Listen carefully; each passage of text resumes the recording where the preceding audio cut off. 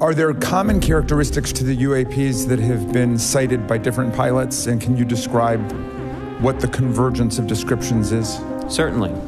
We were primarily seeing dark gray or black cubes inside of a clear sphere. I'm sorry, dark gray or black cubes?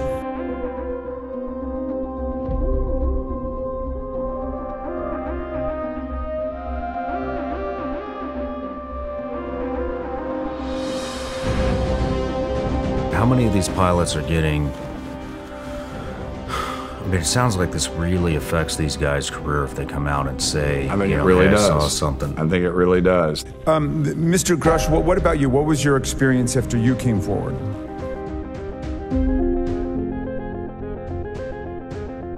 You look at the hieroglyphics and things, and So you believe in this 100%, zero doubts.